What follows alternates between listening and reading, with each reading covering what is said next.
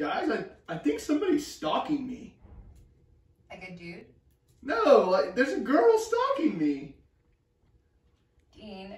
Yeah, don't flatter yourself. But, I mean, that's sweet. Guys, seriously, there's somebody stalking me. That you think that. No. Somebody's actually stalking me. Nice.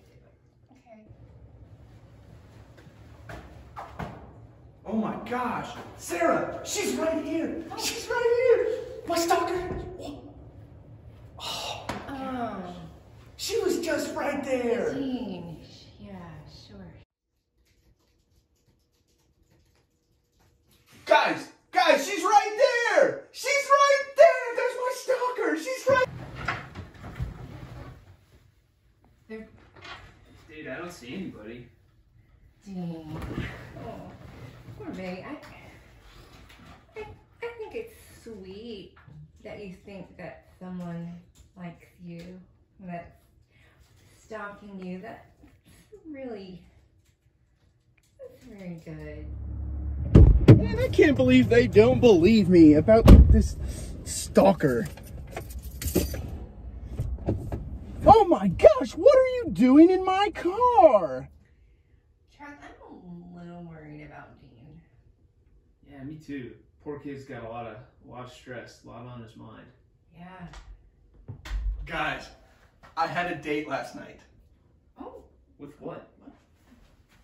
With my stalker. But the problem is I can't really hold her hand, so. What's that? What's that? Read Galatians 6:11 through 18? So, in Galatians chapter 6, verses 11 through 18, Paul is finishing out the last part of the whole book of Galatians, and he makes the big point in it to say that he is writing this last part in his own handwriting and largely in large print because more than likely he had a scribe writing things out for him. Like, he would dictate it. It was Paul's word inspired by the Holy Spirit, but it was his words, and then a scribe or somebody was writing it down for him. But at the end of this letter, he wanted to make a big point of writing it in his own handwriting and in large print, because he wanted them to impress upon them the importance of them remaining faithful to the gospel of God. So Paul again points out how other people had been wanting the Galatians to be circumcised, not because they were genuinely concerned for their spiritual well-being for the people of Galatia, but because they were more concerned with the outward show being made, and also they wouldn't be persecuted for the cross of Christ.